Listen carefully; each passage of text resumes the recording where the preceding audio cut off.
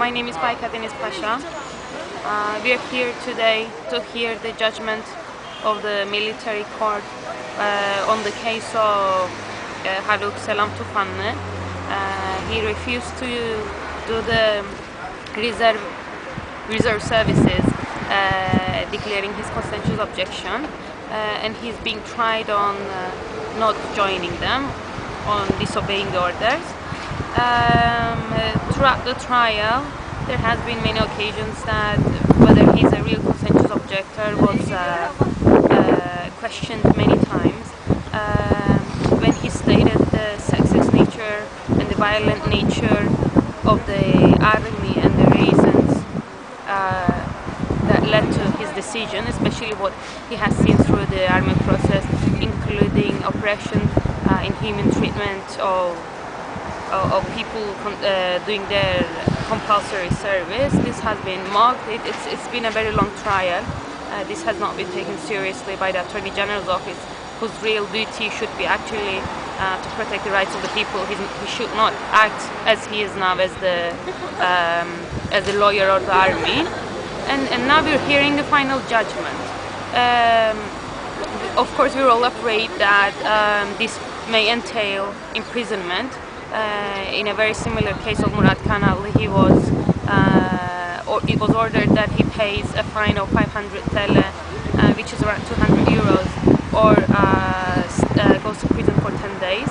And what we say is that we're not going to give any penny or any set. We don't have even a penny or a second to give to the army. And of course, he did not pay it, and he was sent to the prison. Regarding Haluk's case, we don't know. We're hopeful that maybe due to the pressure from the public for the recognition of the right to conscientious objection, it may be different. We will see. There has been many discussions, especially in front of the public, but the right to conscientious objection actually never went to the parliament. And what they had been, what was suggested by some of the MPs was alternative service, but within the armed powers, within the army, which is unacceptable to us, but it did not even turned into a formal suggestion to add a new article, and the whole draft changes to the military code, to the law. They all then revolved around lessening the period for compulsory services. And it has passed just in that regard. They just, concerning some people, they have just shortened the duration of compulsory services, but in the General Assembly, it was not even brought into attention the need to recognize conscientious objection. And actually, this is also disregarding the law. In Murat's case, when the case was taken to the Constitutional Court stated that the European Convention of Human Rights is part of it is part of the law that is applicable in northern part of Cyprus, and they have cited the case law where European Court of Human Rights accepted that conscientious objection is a part. It's a right that is covered by freedom of religion and thought. But they had stated that it is the duty of the parliament to change the law, and the Constitutional Court did not find it unconstitutional. But in another way, they did in effect recognize the need to recognize the right to conscientious objection. Well, if the verdict is that he's guilty and then he's sent to prison, of course we have already organized what to do.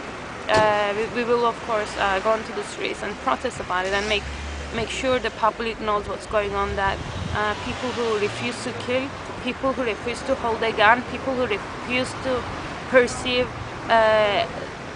other people as enemies, what the ones in power tells us to do, people who does not want to take part in a sexist organization are sent to prison. We will make sure that public knows about it, and I believe that the conscience of the public will not be so readily accepting the whole situation. I mean, we can see it, I guess, from the crowd that is already present here.